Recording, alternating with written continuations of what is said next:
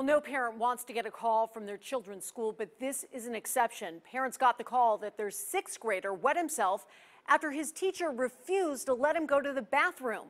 13 Action News reporter Gina Lazara has all sides of this story. And Gina, this has happened more than once. That's right, Tricia. Eric is a sixth grader at Schofield Middle School. He just finished lunch and got to class when he asked his teacher to use the restroom right before he had an accident.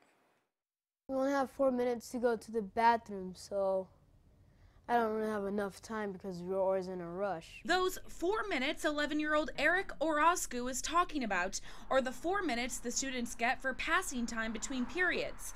It's suggested they use the bathroom during that time too. They said you could do it in your passing time, but your passing time is only 4 minutes.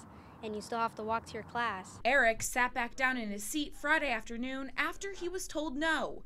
That's when the accident happened. So once again, he asked permission to leave the room to get himself cleaned up. She didn't realize he had peed his pants and told him no again.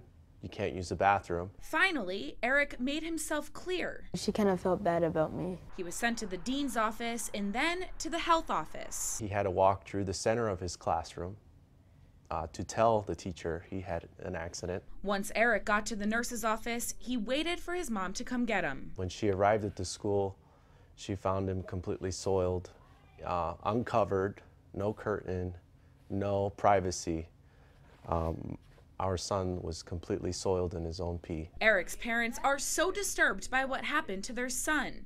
They're sharing their story because they don't want it happening to other students. I wish I was there. I would have peed my pants and joined him. Students we spoke with today actually told us this sort of thing happens a lot, where they're told they can't go to the bathroom. CCSD confirmed Eric's incident with us. They also told us that they're working on educating their teachers about letting the students go to the bathroom any time that they ask. Gina Lazara, 13 Action News. Gina, thank you.